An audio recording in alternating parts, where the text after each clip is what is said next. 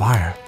When humanity first learned to ignite it on their own, it didn't just bring warmth, it opened the door to our very first chemistry.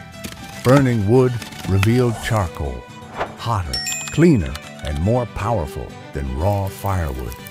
But the real breakthrough came with birch bark. Heated without oxygen, it oozed a black tar. Birch pitch.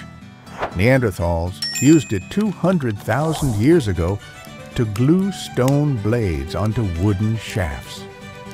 This sticky black tar was humanity's first synthetic material. And fire also gave us colors. Charcoal for black, burnt bones for white, ochre glowing red and yellow. These became the first cave paintings, stories written with fire. Fire unlocked the very first chemicals in humanity's tech tree. That's what we're exploring here, the technology tree of humanity, branch by branch.